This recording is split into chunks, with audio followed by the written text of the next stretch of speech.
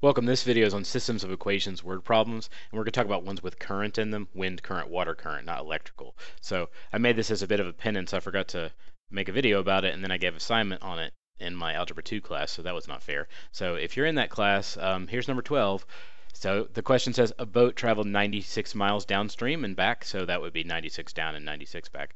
The trip downstream took 6 hours. The trip back took 12 hours. Find the speed of the boat in still water, so without any current influence, and the speed of the current. The first thing that we need to do before we move anywhere else is understand, or what I need to tell myself anyway, is that distance equals rate times time, which makes sense. If you're going 30 miles an hour for an hour, you go 30 miles.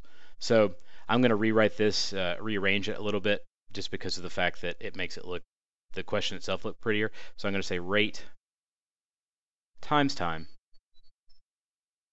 equals distance. Now, the nice thing about this is I have an upstream component that's, these parts are pretty easy to figure out. The distance is the same for both. That's the really nice part. The time is different. In my downstream trip, it takes 6 hours. In my upstream trip, it takes 12. Now, my rate is the more complicated part, but not super complicated. Don't freak out. The rate here would be how it's the speed of the items that are moving. When I'm going downstream, I'm of course going the rate of the boat, which I'm going to call B. Incidentally enough, I'm going to use C for current. Bold, I know. But I'm going to use B here. When I go downstream, I'm going that speed plus the speed of the current, because the current's pushing me, so I can go a lot faster, potentially. On the other side of it, when I go upstream, I get the boat speed, but I'm actually beaten back by the current, so it subtracts from my overall speed. So I do B minus C in order to give me how fast it will go, or it will move on the way back up.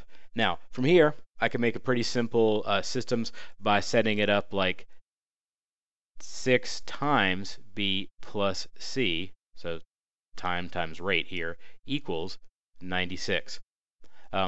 I'm going to do a distributive here and sort of solve it that way, but I'm going to say right now that you can divide both sides by 6, which would give you B plus C equals 16, I think. And then that may be smaller numbers for you, and it might make it easier. I'm going to choose to do it the other way just because of the fact that I'm going to choose the way I'm doing it because it looks more like a traditional systems of equations, and you don't have to do something that sort of goes out of the norm for systems. It's not that much out of the norm, but I just thought this would be a way that is more visually pleasing, I guess. 6 times B is 6B. 6 times C is 6C, and that of course is equal to 96. On the upstream, I've got 12. I do this, and I end up with 12B minus 12C equals 96. So now it's like traditional systems. I'm going to use elimination. Sorry about that. So I'm going to, this is minus 12, and I know that 6 times 2 is 12, so I'll just go ahead and multiply both of these by 2. I'm actually going to move these down here, so draw a little line, just because I want to leave some space for later. So 12B plus 12C equals 192. On the bottom, I'm just going to bring that one directly down without doing anything because it's ready to go. Now the C's cancel out. 12 and 12 would be 24, of course, and then the 192 plus 96 would be 288. Right there. Now I need to get B by itself. That's the worst 8 ever. There we go, that's better. Divide by 24 on both sides. And my B comes out to be, that was weird to say, wasn't it? 12, and that would be miles per hour, which makes, it's a pretty reasonable speed. Now, my current speed is the other thing that I need to figure out, and if I had done the divide by thing that I talked about earlier, it makes it easier to plug back in, but it's not like it's really super difficult to find C. I'm going to plug it back into this one, the 6B plus 6C thing.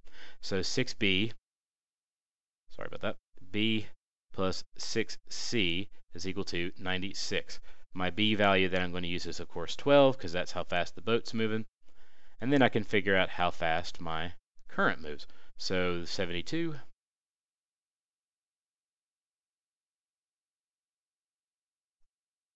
minus 72 on both sides.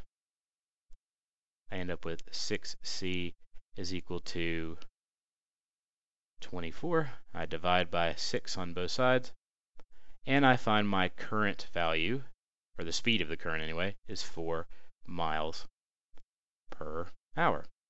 So in a nice written out form, B is equal to 12 and C is equal to 4, and both of those I'm going to use like the car version, MPH. So that's it. This boat goes 12 miles an hour, the current goes 4, and you could test it if you like.